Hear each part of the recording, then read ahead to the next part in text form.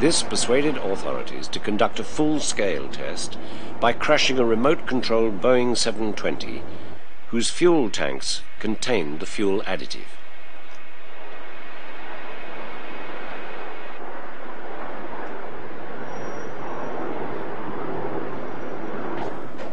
It would cost $11 million.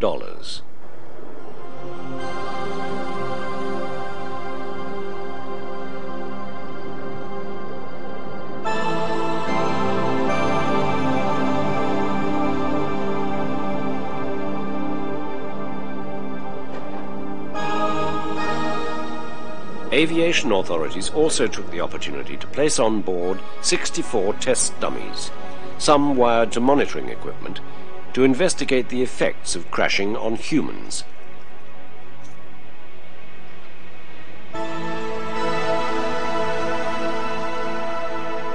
The test would dictate whether the industry would commit itself to spending billions worldwide making the additive mandatory.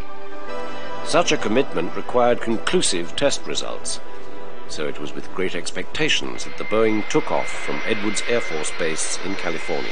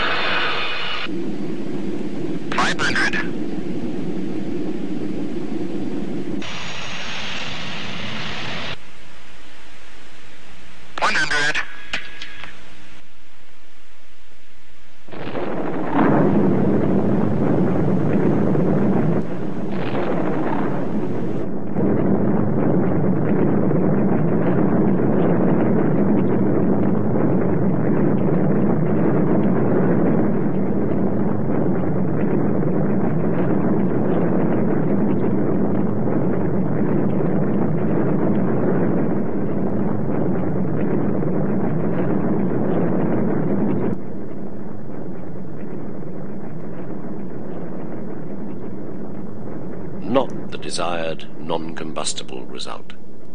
Everything, including the dummies, was burnt to a crisp.